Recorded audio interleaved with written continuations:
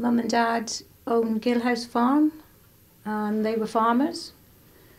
And then Mum worked, obviously, till she had me. She worked for Dr Eskell from about 1948 up to 61, something like that. Well, she did everything, really. She was the receptionist, she dispensed the medicines, she'd help him if there was a bit of nursing to do. So, you know, she'd had to sew somebody's thumb back on one day, they'd cut it off, so Dr Eskell obviously sewed it back on, but, you know, Mum was there with the, whatever you do, dabbing it with this and that or whatever, yeah. Blimey. So she did a bit of everything. I mean, I think there was other reception, you know, others, because I think Marion Burley was one, but, you know, obviously, I think they only had, as far as I can remember, they only had like one at a time. They didn't have 2 or 3 people in there. So, yeah, so she just did a bit of everything. Drive him about and, you know, all sorts. So did she go out and visit people as well? Or? Oh, yeah, they had surgery in the morning, and then in the afternoon they did their rounds, and she'd go with him on the rounds. Well, that's how she, yeah, Dr Eskell taught her how to drive. When I was 14, I was quite poorly. Dr Eskell wanted to send me to hospital. Mum didn't want me to go, but the one day he came up to see me 3 times, and he phoned up twice to check on how I was.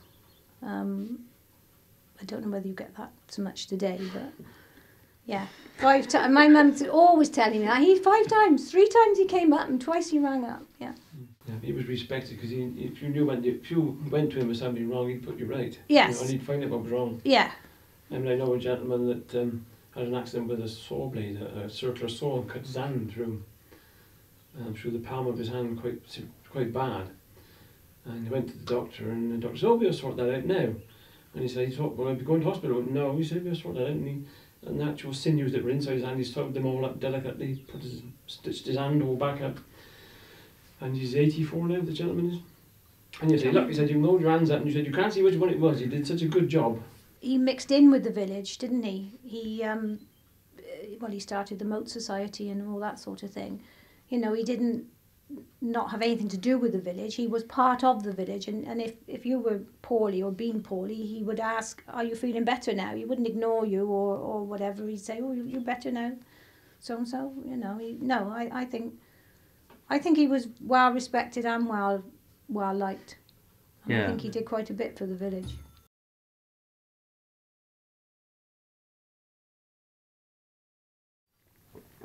Oh, to David and Heather, who worked hard to make a really fine farm, both of you are fortunate. I am even now fortunate in 1981 because Heather came back to work with me as a lady in her own right, with very great respect and, of course, love to both of you. John Eskell, September 1981.